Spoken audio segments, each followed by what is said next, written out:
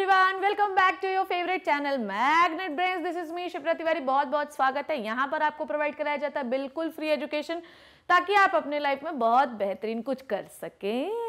और फाइलम खत्म हो गया है तो आधे से अधिक लोगों को पता होगा कि अब हम लोग आज क्या पढ़ने वाले हैं। तो आज अपन शुरू करेंगे बाबा जी की बेहतरीन एनसीईआरटी बूटी। ठीक है, एनसीईआरटी बूटी पढ़ने से आपको पता है, मैं हर बार बताती हूँ कि फायदे क्या है। अगर उसमें कोई शब्द ऐसा लिखा होगा जिसके बारे में हालांकि हम सब डिस्कस कर लेते हैं, ठीक है, पर अगर आपके मन की संतुष्टि के लिए बहुत ज्यादा जरूरी है, क्योंकि आधे से अधिक लोग पूछते हैं एनसीईआरटी एनसीईआरटी एनसीईआरटी, तो यहाँ पर ये है। ठीक है, तो हेमिकॉर्डेटा हम लोगों ने बहुत अच्छी तरीके से पढ़ लिया था। ठीक है, क्यों उसको हेमिकॉर्डेटा कहा जाता है, क्यों उसको कॉर्डेटा में नहीं रखा गया, क्यों उसको भगा दिया गया उस फाइलम से, ये सारी चीजें हम लोगों ने डिस्कस कर ली थी। आज हम लोग क्या पढ़ने वाले हैं? आज हम लोग एनसीईआरटी हेमिकॉर्डेटा क्या क्या शब्द लिखे हैं, क्या कहानी है, ये सारी चीजें पढ़ेंगे। ठीक है, सो they are exclusively marine animal, ये तो हमें पता ही है। ठीक है, कौन कौन से फाइलम होते हैं जो एक्सक्लूसिवली मराइन है, हर क्लास में आपको बताती हूं ताकि आपको अच्छे से रिवाइज हो जाए। ठीक है, तो रिवाइज अच्छे से करना अपने को। एक्सक्लूसिवली मराइन में एक है टीनोफोरा भैया मेरे, दूसरा एक काइनोडर्मेटा प्यारे बच्चे, और तीसरा है मेरे लाल हेमिकॉर्डेटा। ठीक है, कॉर्डेटा में मराइन हो सकते हैं, एक्वेटिक हो सकते हैं, टेरेस्ट्रियल हो सकते हैं, वॉलेंट हो सकते हैं, कुछ भी हो सकते हैं, उनकी कहानी अलग है, but they are exclusively marine. Please always remember this. Phylum Hemichordata को हाइलाइटर चुने क्या? हाँ, कैसे भूल गई मैम आप?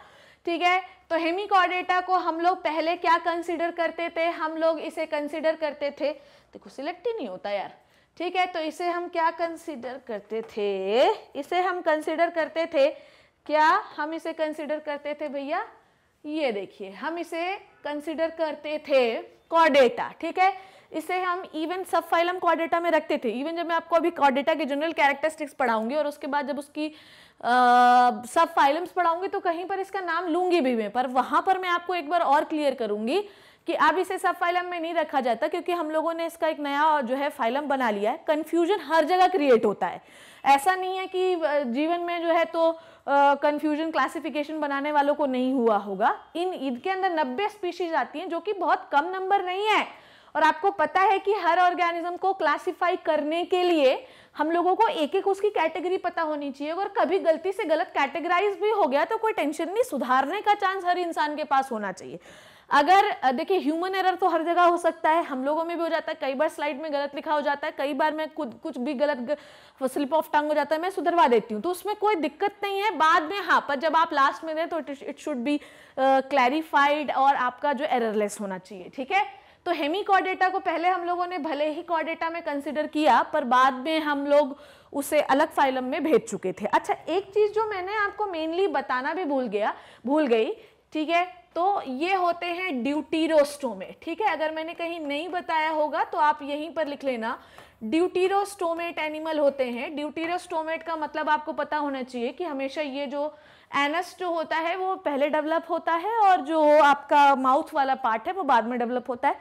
ड्यूटेरोस्टोमेट एनिमल जो होते हैं वो सबसे पहले काइनोडर्मेटा से शुरू हुए थे, इसके पहले सारे प्रोटोस्टोमेट थे।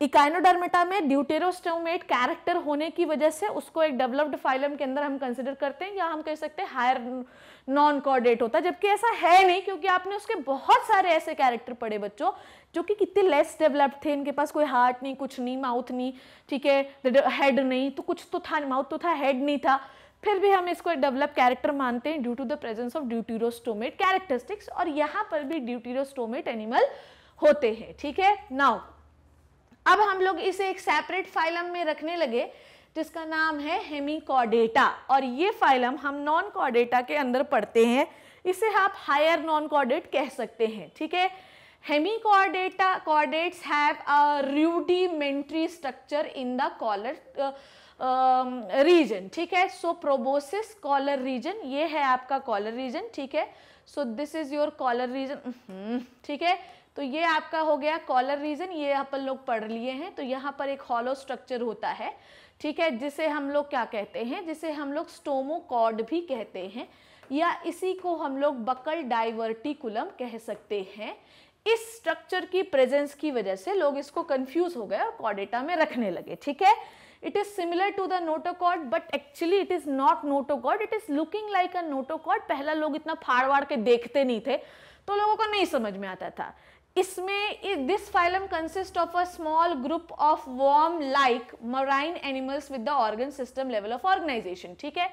इसमें छोटे छोटे ऑर्गेनिजम्स आते हैं जो कि वर्म जैसे हमको दिखाई देते हैं। ये बिल बनाकर रहने वाले वो जीव है जो कि एक्सक्लूसिवली मराइन होते हैं, ठीक है।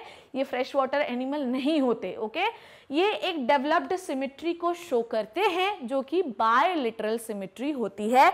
बायलिटरल सिमेट्री बताने की जरूरत तो नहीं है। सपोज दैट कि ये बलैनोग्लॉसस है तो इसको 20 से आप 2 इक्वल भागों में काट सकते हैं।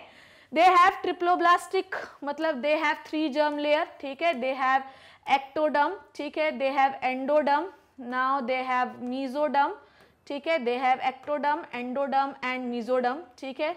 Actually and this is your ectoderm, ठीक। सो इनके पास 3 जर्म लेयर होती हैं, that is why they are triploblastic and coelomic animal होते हैं, ठीक है। और ट्रू सीलोम की बात करें तो there are 2 types of true coelom, schizocoelom and enterocoelom. Almost मैं आपको हर लेक्चर में पढ़ाती हूँ, ठीक है। पढ़ा के मेरा सर फूट गया है, फिर भी आधे से अधिक लोग मुझसे, आप लोग नहीं पूछते, आज बच्चे हो, पर हमेशा याद रखो कि एंट्रोसीलोम अपन लोगों ने शुरू कर दिया कहाँ से भैया? अपन लोगों ने शुरू कर दिया है दैट इकाइनोडर्मेटा से, ठीक है। अब आप आगे चलोगे तो सब एंट्रोसीलोम आएगा, बाकी पहले शाइजोसीलोम थे, ठीक। नाउ उसके बाद इनकी बॉडी जो होती है वो सिलेंड्रिकल होती है और ये बनी होती है प्रोबोसिस, कॉलर और ट्रंक से, ठीक है। प्रोबोसिस, कॉलर और ट्रंक से। कॉलर जो आपका ट्रंक वाला पार्ट होता है, इज इट कॉलर, ठीक है। ये सॉरी अगर मैंने कॉलर यहाँ डिनोट कर दिया है, ठीक है। कॉलर इज दिस, ठीक है। तो कॉलर ये है, ठीक। तो ये हो गया collar, this is collar, this is proboscis, collar and trunk. इनके कॉलर से प्रोबोसिस तक ऐसा एक हॉलो स्ट्रक्चर होता है जिसे आप स्टोमोकॉर्ड कहते हैं, ठीक है। नाउ इनके में सर्कुलेटरी सिस्टम ओपन टाइप का है। देखिए मैं आपको एक चीज हमेशा क्लियर कर दूं कि क्लोज टाइप का सर्कुलेटरी सिस्टम पूरे एनिमल किंगडम में 2 लोगों के पास है भैया।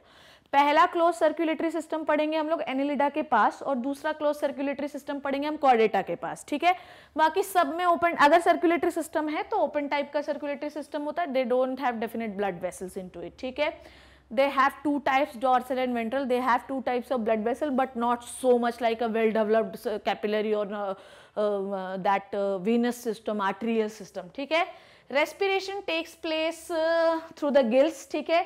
So they have some gill slits or gills जो कि gases exchange करते हैं. एक्सक्रीशन के लिए इनके पास प्रोबोसिस ग्लैंड होती है, सो they have single glomerulus in the proboscis part, जिससे ये एक्सक्रीशन करने का काम करते हैं। इनके सेक्सेस अलग अलग होते हैं, वो भी बरों के अंदर घुसे हुए रहते हैं, ठीक है। जो ये अपना स्पर्म एंड ओवा बाहर निकाल देते हैं, बहुत सारी स्पीशीज इनको आके खा जाती हैं और अगर जो बच गए तो फर्टिलाइज कर लेते हैं। फर्टिलाइजेशन एक्सटर्नल है क्योंकि स्पर्म एंड ओवा बाहर निकाल रहे हैं, ठीक है। डेवलपमेंट इनका इनडायरेक्ट होता है। बताइए कौन सा आपका लार्वा है? इनडायरेक्ट डेवलपमेंट मतलब इनका कोई लार्वल स्टेज भी होगा। इनडायरेक्ट डेवलपमेंट है तो इनडायरेक्ट डेवलपमेंट में कोई लार्वल स्टेज भी होगी। बताइए वो कौन सी लार्वल स्टेज है? क्या पढ़ाया मैंने इसमें आपको? इनडायरेक्ट डेवलपमेंट में मैंने आपको क्या पढ़ाया? लार्वल स्टेज में मैंने आपको पढ़ाया था एक लार्वा का नाम, जिसका नाम था टॉर्नेरिया एग्जैक्टली, ठीक है। टॉर्नेरिया लार्वा पढ़ाया था और ये एक फ्री स्विमिंग लार्वा होता है, ठीक है। नाउ एग्जाम्पल 2 टाइप के हैं जो कि मैंने आपको पहले ही बता दिया, बलैनोग्लॉसस एंड सैकोग्लॉसस।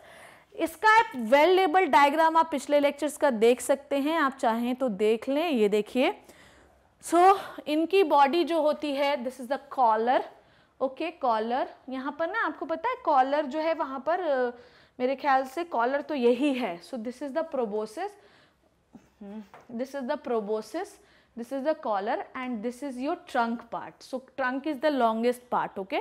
कॉलर वाले पार्ट में स्टोमोकॉर्ड होता है और अगर ऐसा दिया हो तो प्लीज इसको सुधार लें, यहाँ पर भी दिया होगा शायद तक, वहाँ पर वही मुझे लग रहा था कि कुछ तो गड़बड़ है।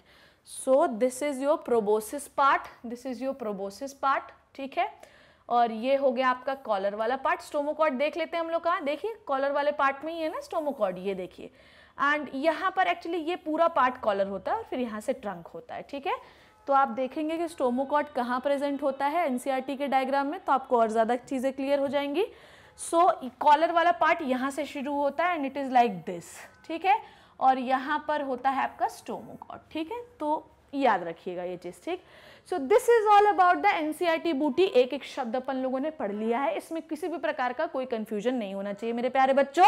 हेमिकॉर्डेटा में जो क्वेश्चन पूछा जाएगा वो मैं अभी आपको बता देती हूँ। प्रोबोसिस ग्लैंड का क्या नेचर होता है, एक्सक्रीटरी, इसको आपने क्यों रखा, ठीक है, कौन सा कैरेक्टर इनके पास ऐसा है जिसकी वजह से इसको हम नॉन कॉर्डेट में रख देते हैं, स्टोमोकॉर्ड, हॉलो स्टोमोकॉर्ड या बकल डाइवर्टिकुलम, ठीक है, ये मैंने आपको लेक्चर्स में पढ़ाया। फिर उसके बाद आपसे क्या क्वेश्चन पूछ सकते हैं इसमें, बाकी और तो मेरे ख्याल से कोई, it is a connecting link between the Chordata and non Chordata. तो कुल मिला के इस फाइलम से मैक्सिमम आपको 3 क्वेश्चन बन सकते हैं, इसके अलावा कोई क्वेश्चन नहीं बनेगा। So this is all about the hemichordata. I hope you learned and enjoyed the video. Next, non-chordata is over, ठीक है, तो चैन से लंबी सांस लो और एक ग्लास ग्लूकोज पी के आओ अपने किचन से, बढ़िया मजेदार, क्योंकि नेक्स्ट क्लास में आपको एक बेहतरीन चीज पढ़ने की मिलने वाली है जो कि है कॉर्डेटा। कॉर्डेटा को नेक्स्ट क्लास में डील करेंगे, बहुत इंपॉर्टेंट पार्ट है।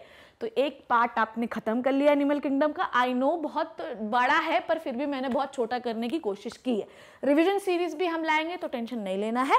नेक्स्ट क्लास में कॉर्डेटा के बारे में पढ़ेंगे। तब तक नेक्स्ट क्लास का इंतजार करिए, घर पे रहिए, सेफ रहिए और पढ़ते रहिए। Thank you so much.